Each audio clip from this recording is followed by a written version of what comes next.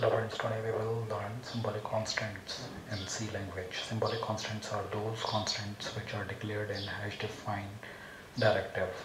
Hash-defined directive is defined like that, so like some header files above them void main function. So we discuss it through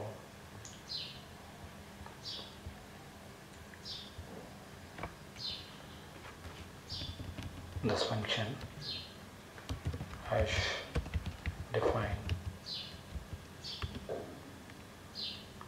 Let's suppose we take it as max variable, max constant, and we have defined here max, and we can use here the value of max. Max suppose is the constant, its value is around 700.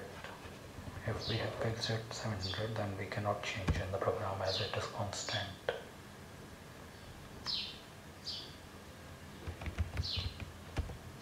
We can check its value through printing.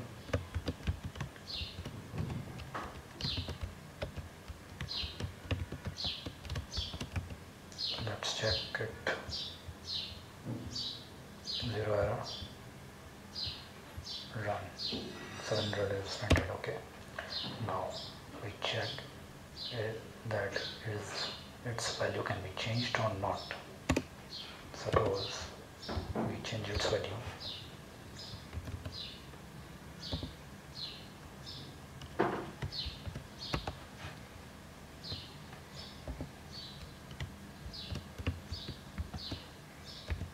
Is equal to 500, suppose, and we want to use it, but this will definitely show error.